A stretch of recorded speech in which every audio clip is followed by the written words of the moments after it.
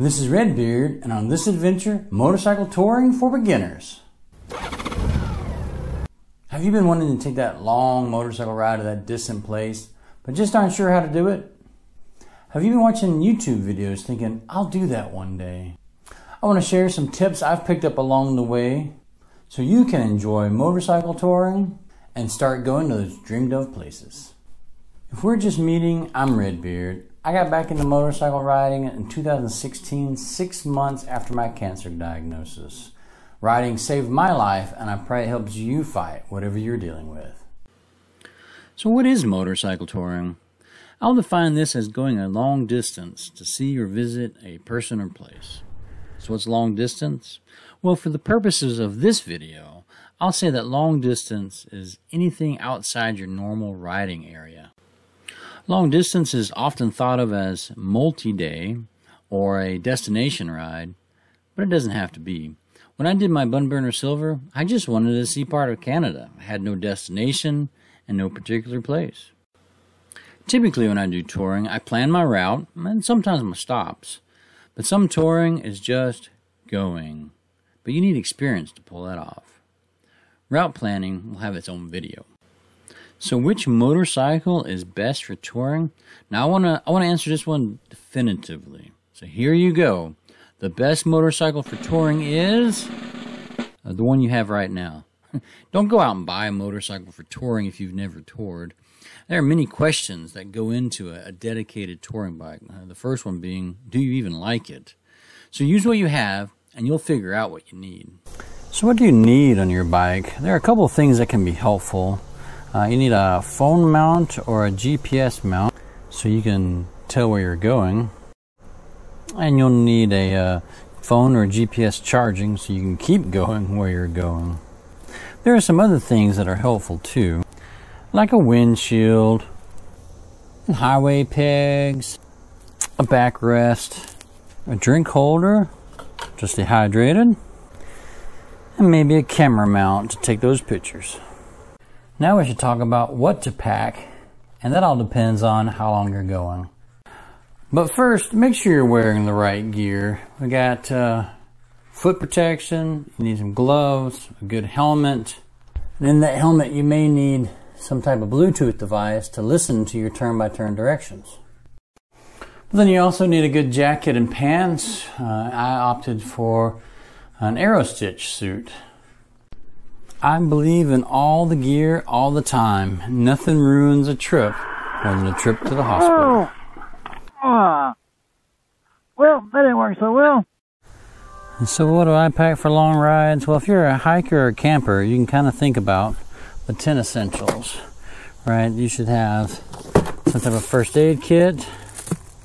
You need some fire starting. You never know what's going to happen out there on the road. Flashlight. I have my Maglite Mini LED AAA. You may need some tools along the way. You never know what you need to repair. I have the standard kit that came with the Goldwing. I also keep a tire repair kit. Never know when you need an emergency flat fix. I also have an air compressor. This is a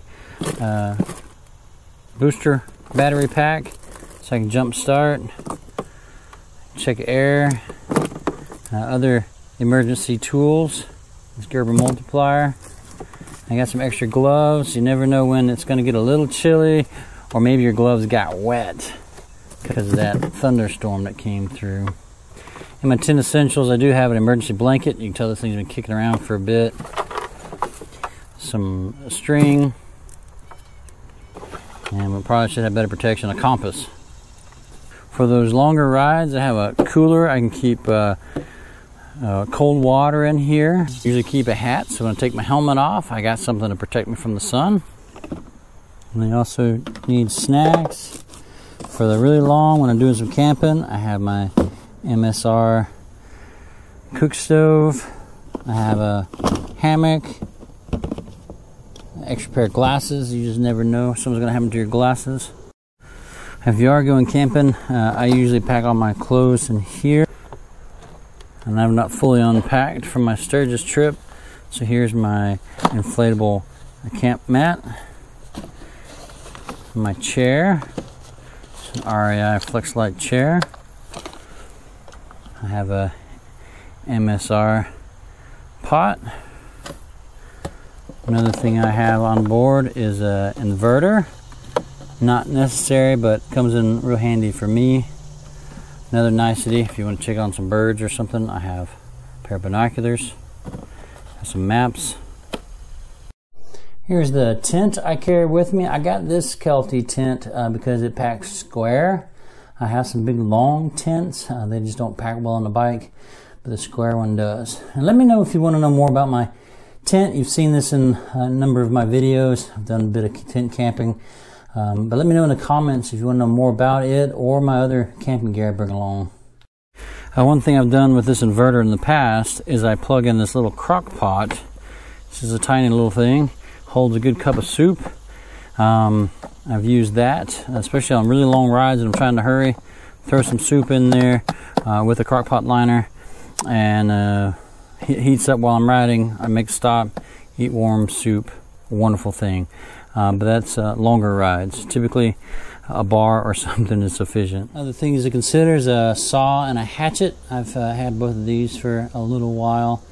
I haven't mentioned sleeping bag because I'm not real happy with my warm weather sleeping bag. I just picked up a cheap $10 sleeping bag when I got to Sturgis this last time. So how do you go on these long distance rides? Well, long distance riding is like a sport, right? I started long distance riding after I was too sick to run. I've run a few marathons and what have you, and when I could no longer do that, I ended up long distance riding. And there's training involved, especially if you don't have a, quote, touring bike, right? Start small. If you've never ridden 50 miles, ride 50 miles. You know, whatever the distance is, it's just a little beyond what you've done before, ride that. And then like the next weekend, ride a little further. When I was building up to ride 1,000 miles in one day on my 2015 CBR300R, who I call Sonus, I started off by riding 250 miles and 400, 500, on like that. When I got up to about 800 miles, I knew I was ready for the 1,000 miler. You have to build up, and this gets you accustomed to your bike and allows you to determine what you need to make it comfortable. I added satellite radio to my tank bag. You can check that video out. A Camelback backpack on my bike, strapped on there, and to my back seat, my pillion, I strapped on an ergo seat. Right, so I needed that nice cushion to give my bottom a break because the seat was bone stock. In the CBR300R, it's a very hard seat. The only non-stock thing that was on the bike at the time was the front sprocket. And you can check out that video to see how I changed that. It was on this 1,000-mile trip that I decided I wanted or needed a bigger bike. And a 1,000-mile trip was the Tour of Honor, and you can check out that video as well. You can do long distance on any bike, but like I said at the beginning, once you start, you'll start to figure out what you want or what you need. Another way to build up your miles is to begin picking places you can go. So where could you pick? Well, national parks, state parks, a relative's house, a new state, a new city, and go to the coast for some fish and chips. A friend's house, just pick a route and enjoy. The more you ride, the smaller your world becomes. If you do start reaching 1,000 miles, you may want to check out the Iron Butt Association. But most people will be happy to ride to that remote restaurant, and that's now their favorite place. You know what they say, give a man a fish, he eats for a day. Teach a man to ride a motorcycle, and he'll ride 200 miles for fish and chips. I pray this has been helpful for you to begin touring, or maybe I've provided some ideas to make your motorcycle touring more enjoyable. Please ask any questions you have in the comment sections. I'd be happy to talk with you. Until my next adventure, this is Redbeard. See you on the road.